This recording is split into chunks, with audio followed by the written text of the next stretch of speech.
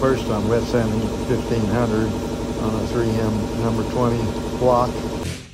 Then bare hand sanding it with 2000. Make sure you don't go in straight lines with your fingers when you're sanding by hand. Turn your hand a little sideways. Now I like to buff fast. I got the buffer set at 17,000 RPM and I can buff a whole car in 3 minutes. Just kidding. I run my buffer at 3,000 RPM. This is pretty good clear. It's hard to buff, and that's a good sign. It means the paint is hard.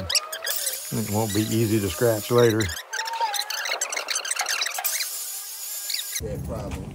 Well, it looks like we got us a winner. You need to buff what you've sanded the same day, because if it gets stuff splashed on it, it'll make stains that you'll have to re-sand out.